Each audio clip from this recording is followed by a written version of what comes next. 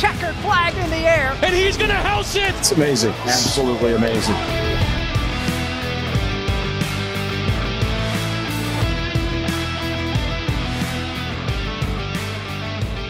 What's going on, everybody, and welcome to another Angle of Pursuit podcast, your fantasy football, sports betting, and NASCAR home. I'm your host, Kyle Robert. You follow me on Twitter at NotoriousKRO.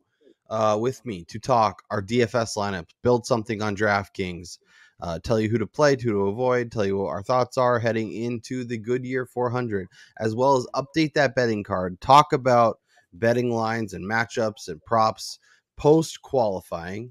It's Brian Twining. What's up, Brian? Hey, Kyle. Yeah, qualifying was pretty interesting. We were talking prior to jumping on here. The jinx of the Angle of Pursuit podcast continues as Kyle's best bet from Thursday is already in a bad spot. Yeah, I mean, of course, we should have known this was going to happen. Anytime we're either on the same driver or against the same driver, it comes up to bite us in the ass. So Yep. We talked about Joey Logano on Wednesday. We're like, oh yeah, his car looks bad. He doesn't look very good. He seemed really disappointed with kind of the direction. Of course, he gets the pole, and of course, the guy we fade him for, Kevin Harvick, who's awesome at this track, can't even get his freaking car on the track to run to even try to qualify.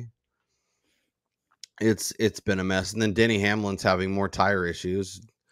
It's just and Toyotas were so fast too in practice and qualifying. Like Toyotas were, there was like 4 or 5 of them inside the top 10, which was pretty interesting to see. But if Denny Hamlin's pit crew can't get their shit together, I mean, crew chief for the next. Although he probably has his crew chief here, they're probably appealing or something. Yeah, appealing the suspension, and then they'll figure it out. But yeah, it's interesting for sure. But yeah, as I mentioned, we're going to talk some DFS. We're going to build a DraftKings lineup, and let's do that now, Brian. As we dive right in, I will share my screen, and we can be off and running on a week where there's going to be some interesting stuff to get into. So, as you see, jumping off from the get-go, it's Kyle Larson. I already have an outright on him. I think he's going to be amazingly popular this week. I also think he's amazingly fast, and I think he's going to be worthy of that projected ownership coming in at almost 50%. But worth it. I think it's going to be hard to not win with him because I expect him to run really well. I expect him to dominate a lot of laps and just kind of be the guy you need from the jump. Obviously, if you are building several lineups and you want to avoid him in 1 or 2, I think it makes sense. He all of a sudden he has an accident and half the field's out of the way. So, and, it depends also. Are you doing tournament? Are you doing cash? Yeah, all these things we take into context and when you're making lineups, but. At 11,000, he is your clear front runner. Right behind him, Chase Elliott, 10-6, starting 34th, going to be incredibly popular as well. Have a chance to move up, have a chance to earn a lot of points. As you mentioned with the Toyotas, Martin Truex is next. Looked really fast, really good. 10-5, Denny Hamlin, 10-3, William Byron, 10-1. So we'll stay in that range. In 10K and up, what names are jumping out to you the most as to either jump on board with or to fade? I keep doing this. Denny Hamlin starting 22nd at 10-3. Yeah. I know he's going to be extremely popular, but if his tires can stay on the car, the amount of success that he's had at this track, he's won 3 times, I think, in the last 10 races or something like that. So I really think Hamlin is going to have a good run. So starting from where he is, I think he's up near the top of the field by the end of stage 1 and competing for the lead, and could potentially get you dominator points too with all of those movement points. So I think he's my favorite among the 10K and up guys. Yeah, I think getting the 10K range is going to be the most important thing because there's tremendous values like Chase Elliott, like Kevin Harvick, and even Hamlin to move up, to gain a lot of ground, to be top 5, maybe even potentially win the race.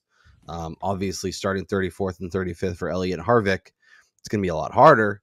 but they can definitely do it. I guess they're not in the 10K race. Sorry, I was looking. Harvick's we're not quite there, but with Elliott and Hamlin, they're both in 10K, and then obviously Truex starting fourth is going to be a really nice value. It'll be interesting to see how people, because if you go Larson, you can't go Truex. I don't think you can double up right there. No. I think if you're going to another person in the 10K range, you have to find somebody who can make a difference. Now, William Byron at 10-1, I think is going to be one of the lower owned guys this week. I don't think he's going to get nearly the projections. I don't think people will be all over him. Starting ninth still has a great chance to win. Obviously, could be a sneaky way if you want to pivot, but I feel like people will kind of jump over him, and if they're going to go down that low, they're going to go lower and find some salary savings.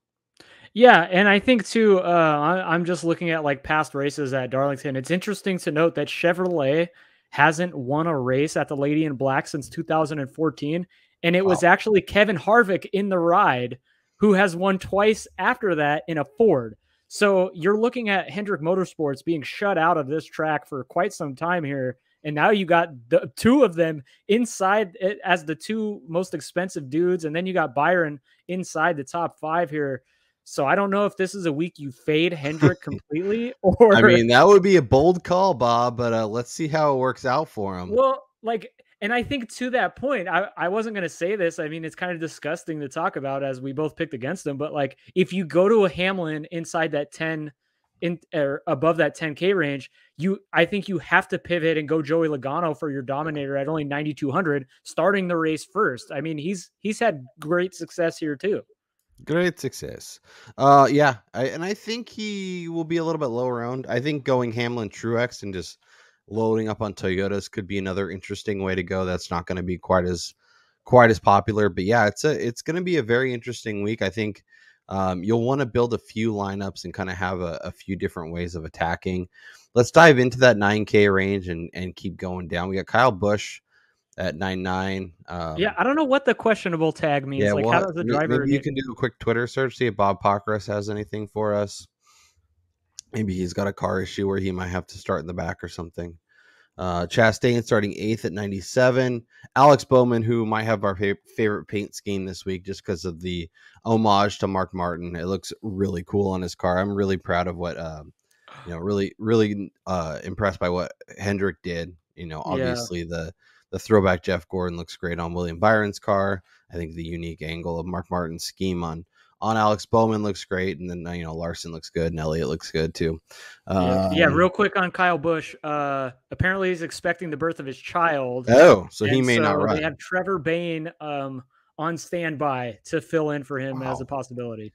Yeah, that's interesting. I'm curious. I bet it really affects his ownership. So if you want to do one lineup with Kyle Busch in there, that could be an interesting way to go. But yeah, man, if Trevor Bayne starts and there's nowhere to go but back, so that might just be a dead weight to avoid. I wonder if they change a driver if he has to go to the rear of the field. I don't know what those rules are, but that's a Bob Pockris question. That's people that have been following the sport a lot longer than I do. But I'm thinking it's you qualify the car, you don't qualify the driver, if that makes sense. But I could be completely wrong. That makes sense.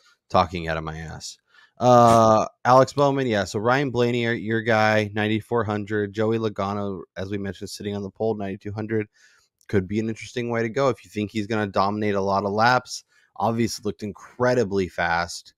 If he can put that together all day on Sunday, you won't win without him. So that could be a good way to go.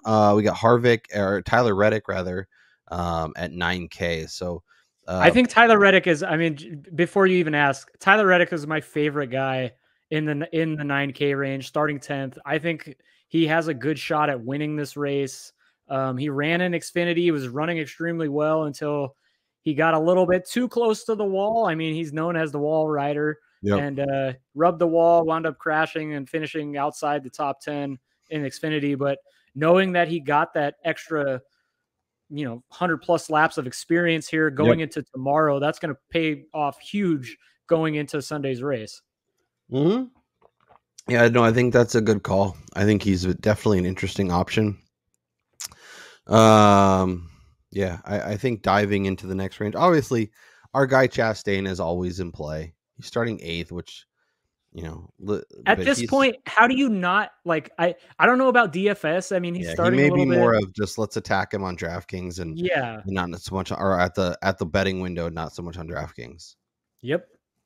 We'll dive into that 8K range. As I mentioned, Kevin Harvick starting 35th, a guy who's done so well at this track. He's going to be hard to avoid, but will be incredibly Yes. popular. Looking at projected ownership right now, it's Larson at almost 50%, Harvick at almost 45%, and then Chase Elliott at just below 40. So those are going to be the popular guys. So you probably don't want to start a lineup with all 3 of them. Let me just one little note on Chase Elliott. He's crashed in 2 of the last 4 Darlington races. Yep. So he's either running into Brad Keselowski or maybe Cody Ware. Or he's crushing our Eric Jones hopes. Yes, exactly. Nah, that's funny. Yeah, so Kevin Harvick, really compelling, obviously. Austin Dillon starting 14th. Christopher Bell starting 3rd, qualified strong again. Let's see if he can put it together for the whole race. Why? Why can't he qualify like 10th and then we can put him in the lineup for hopefully moving up? Whereas the only way he's going here is probably down. Mm-hmm. Chase Briscoe starting 13th. And we'll even dive into 7K because I think these guys are all kind of the same. Keselowski, Suarez, Eric Jones, Kurt Busch with the old school red and yellow looks pretty sweet. And of these options, which ones stand out to you the most? I mean, obviously, you got to go with Harvick at the top of the list there, but among the guys that are below him, I mean, I really like Eric Jones this week to potentially sneak into the top 10 for a 3rd straight week. But it's hard with him starting 11th. Like, there's really not much he can do better. Yeah, once again, probably a better betting window pick and less of a DraftKings play. I kind of like Cindric at 19 because he's the cheapest of the guys, and he has the skill level to get inside that top 10. I loved him last week. If it wasn't for the rain delay, which I was happy about at the time to watch racing on Monday, but it kind of cost him.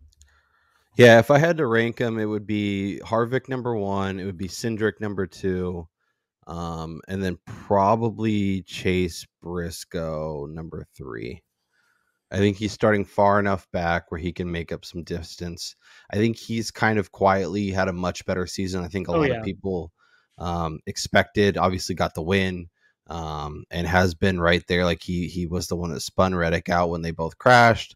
So I think he's also a solid option that I think could be a little overlooked, and end up being a nice value come Sunday.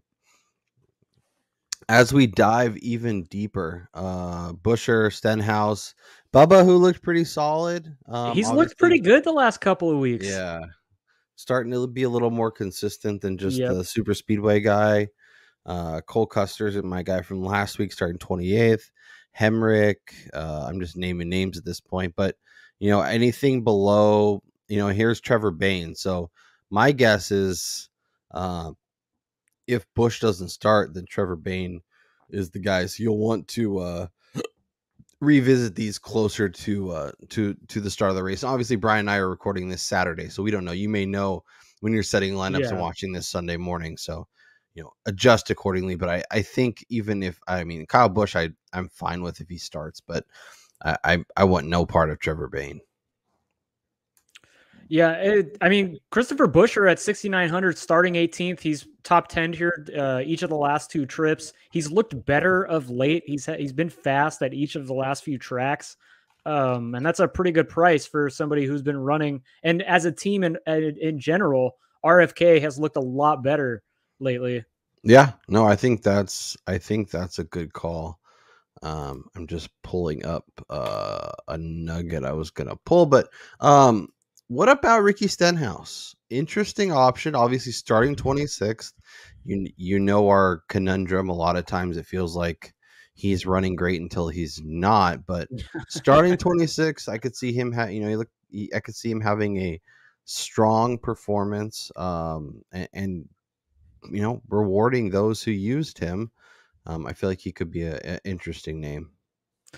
Yeah, it's just hard to get to Stenhouse knowing like how good a chance it is that he's either going to spin out or crash or something bad is going to happen, and knowing that his best finish here at Darlington is 12th way back in 2018, and since then it's 17th. So it's not like he's been competitive near the top 10. No, so I think, but his last 4 runs started 39th, finished 25th, started 29th, finished 19th, started 28th, finished 20th, and started 29th, finished 17th. So, obviously you don't feel like he's going to win the race, but there's a good chance that he's inside that top 20, maybe even flirting with the top 10. And that may be okay down here, depending on what you're doing elsewhere. And if you want to just, have somebody like that, that could be an interesting way to go. But yeah, a name that kind of jumped out a little bit to me. As we even go down below here, our guy Corey LaJoie starting 30th, sub 5,000. If you want to get aggressive at the top, could be a fun way to go. Obviously, he could be a mess too, but starting 30th, it's going to be hard for him to really absolutely derail your lineups. Yeah, I mean, honestly, I'd probably go to a Ty Dillon starting 21st, just hoping that he stays around that mark, maybe even moves up a little bit at 5,100. I feel like he'd be a little bit safer than LaJoie. I think he's got a little more pace in that car. Yeah. And I mean, he's finished 13th, 21st, 20th, 19th, 19th, and 27th in his 6 career Cup Series events at Darlington. All not great, but all not the worst. And, at 5,100, if you could just maintain, you're probably getting 20 points. Yeah. I think Dillon, I think LaJoie, I think Justin Haley. And honestly, all of these guys could wind up absolutely sucking ass. It's 2022, and the car has made a giant difference. So there's a world where we could see some wacky cautions coming out and guys on multiple dudes on lap down, and Daniel Hemrick is inside the top 10 because he didn't pit. Like this race could get a little interesting tomorrow. Let's build the lineup, Brian. And I will make the first selection. I think this week we're going to build 2 lineups because I think there's a lot to go through, and I don't want to box us in, but I guess we could build one and see how we go. I'm going to put Kyle Larson in. I feel like you're one of 2 strategies. Either you go Larson, expect him to do well, expect him to dominate, expect him to be the guy you need, or you completely punt him and you go with Logano or somebody else who you think can lead early, Truex, and figure it out from there. So Larson is our first option. You can pick anyone else you'd like. Let me know where we're going. Okay. I have to know, this is a GPP, like 150. Yes, this is our tournament. So, if okay, you want to be, we're obviously going Larson, who we think can be dominant, but he's also going to be very, very popular. Yeah. So I if think you want to go off the rails, starting with the second driver, let's fucking roll. So I feel at this point you can't add Harvick. Like you're putting yourself in too many of the same basket if you have both of the highest. Yeah, I don't think you can have if we go Larson, I don't think we want to go Harvick and Elliott. I mean, we could maybe, but I think we should try and find a way to be a little bit different, and then all right, let's make this interesting. Put Denny Hamlin in there and let's see what we can build. I like it. Let's double Toyota it up and see how we can do salary wise. How aggressive we want to be, because we mentioned a few guys down here we like. I'm happy to we can if we're trying to make something work and it's just not working, we can obviously pull Truex out. But I really like Truex this week. I think having that other dominator option is really interesting. And we could be looking at, as long as they stay inside like the top 10, you're not going to be losing too many points. Exactly. Yeah. And I think they could both be fighting. I think you could have either of them could win. I think they could both dominate a bunch of laps. And if we're going with our Toyotas have been really fast theory, I think Hamlin and Truex are a great combo. All right, so for salary saving reasons, let's add Ty Dillon, just hoping he stays at that 20-something spot for Sounds 15 good. to 20 points. For more salary savings, I know you hate it, but Corey LaJoy. Oh man. Yeah, I mean, I want to get real gross this week. Yes. But that gives us a lot of flexibility for our final guy. So, we could basically anywhere from here down. So I think the names, for at least for me, Briscoe jumps out, Eric Jones, Austin Cindric, and Ricky Stenhouse. So Austin Cindric, Ricky Stenhouse, Chase Briscoe are, I think, my top three.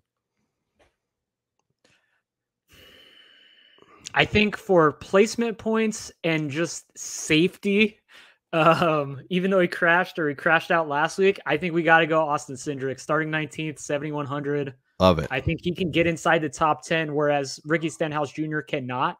Yep. I like it. Yeah. We want safety. We don't want somebody who could spin out on the first lap and or last lap. Let's build one more. And let's punt Larson. So I will give you the tee this time, and anyone but Kyle Larson is available. Who would you like? I mean, it's gross, but let's go Joey Logano at the top. Okay, I like it. That's a way to be different.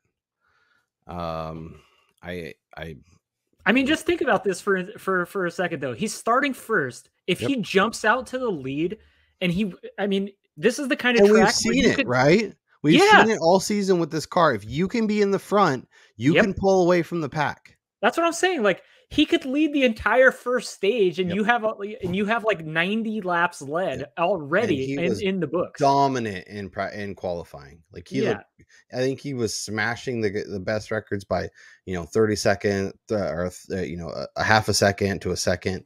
So I think it's a great call. I put Hamlin in as the next guy. All right, I think we got to go. We got to go Harvick. Okay. Yep. No, I think that's smart. It's either going to have to be Larson or Harvick is going to have to be in your lineup. I like it. I think this week. You don't need both, but you should. It's okay to eat a little chalk. You just don't want to eat it all. Yeah. You want to look like you just ate a thing of powdered donuts. Now we have some fun room. We can go real low. We can go real high. We have. We're messing around in the 7K range. Our guy Ross Chastain, we could go up to him and then try and figure it out. We could look at someone like Justin Haley. We already did LaJoy and Ty Dillon, so I kind of want to go to some other cheap options. What about my guy Cole Custer, 6,300, starting 28th? Looked good last week. I don't expect him to win, but can he give us a 17th? I think so. Two of the last three trips here, he's finished 12th or better. 12th in 2020 and 11th at the fall race here. So if we can get a borderline top 10 performance out of Cole Custer, we're going to be loving life. And too, what interesting, like last week, so the choice on Custer to top 10 wound up actually being the right direction to go, even though his qualifying sucked. I mean, he finished 15th. He drove great in the last stage. Yep. All right, so we have 77, so we could do a combination of higher guys, so we could just go down and throw in. Since we're getting a little crazy this week, I think this is the one because it is GPP. Let's go ahead and add Ricky Stenhouse Jr. starting. Love it. Yeah, I mean, if we're gonna shoot for it, let's shoot for it. So yeah, Ricky Stenhouse, welcome to the team. So now we have 8,700. We could do all kinds of fun stuff. Austin Dillon's there, Christopher Bell's there, Chase Briscoe, Brad Kay. Cindric at 19th is also compelling because somebody who's probably going to be fairly low rostered is our buddy whose name we just recently learned how to say correctly at the beginning of this season, Chris Buescher. Yeah. Starting 18th. Yep. Let's do it. That's another way to be different, right? Leave salary on the table. Yeah. We're leaving almost 2K on the table, but I like this lineup a lot. I think it has a lot of potential. I think Logano can dominate even if he doesn't win the race, be your early dominator. And then you're hoping. We have winners of 4 of the last 5 events at Darlington, and Hamlin and Harvick in this same lineup. And Harvick is a guy that you're probably going to need if he has a great race. He's going to move up. He could easily top 10, maybe even top 5. I like this. And then you just need these guys to not kill you. Not suck. Yeah. And Ricky Stenhouse could be like third. We could be looking at like stage 2 and he's like third. We could be looking at stage 3 and he could be 33rd, but yeah, exactly. We're shooting for the $1 million prize pool, right? Like we're not trying to double up here. So I like it. We'll see how these go. We obviously, Brian and I will be back on Wednesday to record, and then we'll Wednesday, and then it'll be in your feed on Thursday. We'll review our bets. We'll review our DraftKings. We'll see where we're at. We'll try and figure some stuff out, and go from there. So let's take a look at where we're at, Brian, as we head into, all these bets are pre-qualifying. I went Kyle Larson at 5-1. Loving having that 2 units. Hamlin 8-1, a unit there. Hamlin top 5 at even money, or plus 100, even money basically. Kevin Harvick top 5, 2-1. I'm probably gonna get a better number, and I might double down. We'll see. Chastain, that has to be top 5, right? Yeah, because we were looking. DraftKings wasn't super friendly to us, but I think we'll be okay. We found a good number in Eric Jones top 5 at 6-1, so I took that. Eric Jones to win the race at 50-1. Woo! We were looking at his numbers, his recent performance, thinking maybe that could work. And then I went Harvick over Reddick, Jones over Buescher, Chastain over Logano, and then my best bet was Harvick over Logano, which is at this point looking terrible. But you know what I'm not going to do? I'm not going to double and triple down on a bad call that instead of losing 3 units, I'm going to lose 12 units and lose on DraftKings. So, if it works, it works. If it doesn't, cool. But I think it is a move that made sense at the time. He's been so good. He just, can't get your car on the track, can't qualify. This is how it works. As you can see, Brian has Hamlin also on the outrights, Jones on the outrights, Austin Dillon on the outrights, Kyle Larson on the outrights, Tyler Reddick. He's just really spraying the board this week, and Christopher Bell. You love to see it. And then Harvick top 10, Reddick top 10, Jones top 10, Jones over Buescher, Bell over Briscoe, and Harvick over Logano. Do we have a show bet yet? I don't think we've okay. Well, maybe we could find one as Brian was, I'm sure forgot to set up. I am absolutely crushing him in the show bets, but he refuses to tally it, so that's fine. It's just the people know, they see. Let's look at the current odds and see what kind of values pop out. As you can see, Larson is still at 5-1. I would happily bet that. I think it's a good number. Truex at 7.5. Kyle Busch at 7.5. I'm guessing if he doesn't run, they just void the bet, even though his car's out there. Logano at 8-1 is interesting. He's obviously sitting on the pole. He could have got a better number pre-qualifying, but to see him where he is, I think it's interesting. Blaney still 10-1. I mean, I think we've both kind of taken a break on betting his outrights, at least for now. Yeah. Hamlin at 10-1 is really interesting. That's a great number. Yeah, I mean, what did we bet him at? We got him at 8. 8. So yeah, getting 10-1. I think that's a little bit of too much of an overreaction to qualifying status. I mean, obviously, if they're having issues keeping tires on the car, that's going to be a horrible bet. But if they get their crap together, you're looking at a top 5 contender. 100%. 2 top 10 starters: William Byron and Ross Chastain, both 12-1. Chase Elliott 12-1, despite starting 34th or something. That's pretty interesting. I think they just get money on some of the Chase Elliott, Kyle Larson, Martin Truex. Some of the people are going to bet names. It's just in other traditional sports, like certain teams, betting the Cowboys or betting the Packers. Yeah, exactly. But of these odds, of these numbers, is there anything jumping out to you? Anything that, I mean, Harvick's still only 7-1 to top 5, so that's kind of interesting. Or is that top 3? That's top 3. Didn't we bet him to top 5? He's 3-1 the top 5. Okay. So that's better than what we got. But I don't know if it's remarkably better considering it's starting 35th. Yeah, I mean, Harvick has had so much run at this track. I think the only thing that's going to hurt him is the fact that this is a new car. But I mean, his experience here is going to pay off Sunday. I don't know if he'll have what it takes to get up to the front at 30-1, but I still like his placement numbers, like 7-1 to top 3 for a guy who is as good as he is here. Yeah. Like, I think that's definitely worth putting, a quarter unit or half a unit on, depending on whatever your units are. But yeah, he's just so damn good at this track. Yeah, no, I think it makes sense. Alex Bowman at 25 is kind of interesting to me. It's not, I don't know that I'm going to put it on the card quite yet, but it seems like when you kind of look at the names and see the prices, it seems a little bit out of place.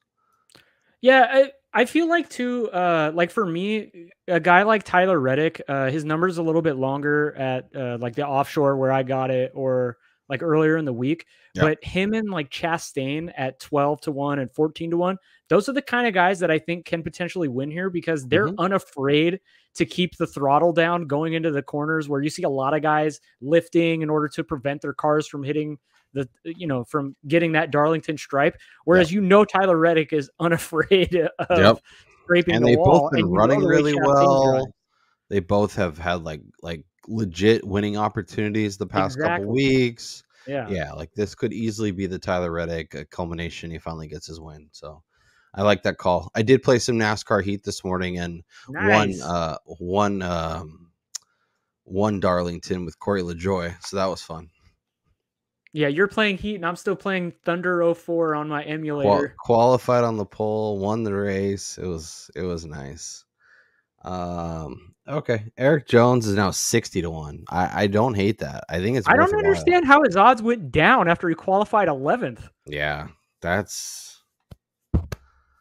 might be like another half unit just for gigs. But what's super interesting about that, you look at his numbers, he's 5-1 to top 5. Yeah.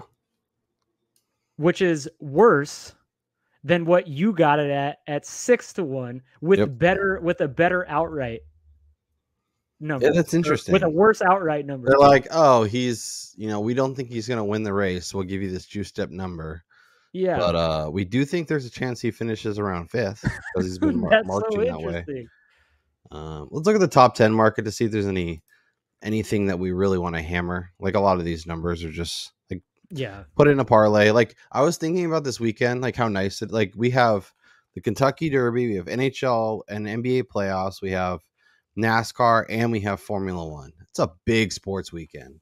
And we have multiple doubleheaders in Major League Baseball because of all the rainouts. So there's just like so much stuff to bet on. It's glorious.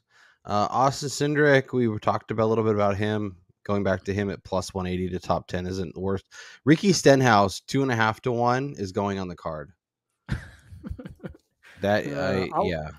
I'll let you play the spinner game by yourself this week. Please, I will take Tasmanian Devil.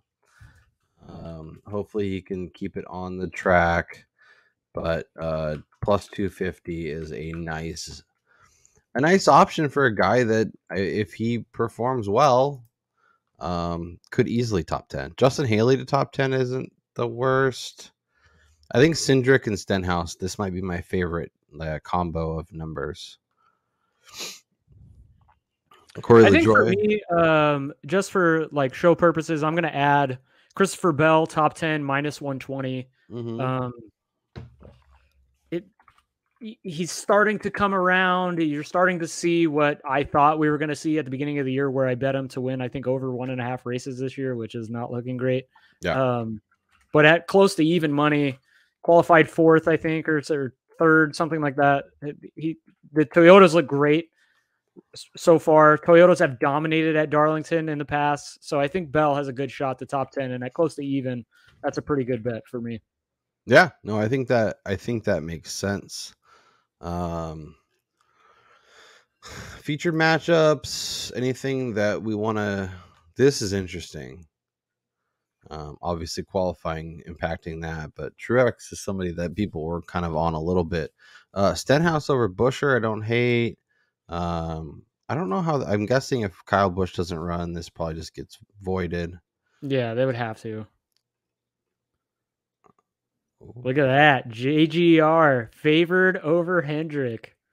Wow, that's wild. And wow. That would I mean, be again, bold. like I said, just look at Chevrolet has done nothing.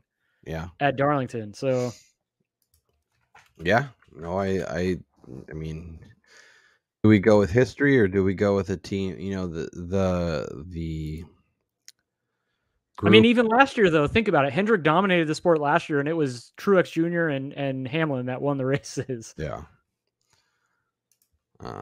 Okay. I did want to throw up for giggles, little Formula One action if people are trying to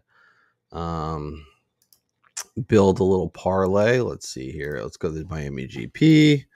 Leclerc is your favorite and obviously qualified on the pole.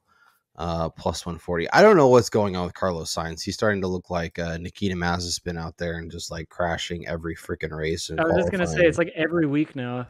Verstappen at plus money is interesting, and maybe not outrights, but top 5, 6, top 3s and top 6s. I think is what they do. Like you could do a podium finish on Lewis or George at pretty good numbers, and Mercedes seems to be finding some things. So just a little extra thought to your betting card weekend. If you want to get real loose with it, you want to do a little double up, a little Kyle Larson, Max Verstappen. Actually, I'll do that. Let's go with it. Let's go winner. Let's go Max Verstappen. Let's go motorsports, and we'll go down to NASCAR, and we'll go Kyle Larson, and we'll look at the odds. Plus 1490, so almost 15-1. I'm gonna throw a quarter unit on that just for Larson. Stop and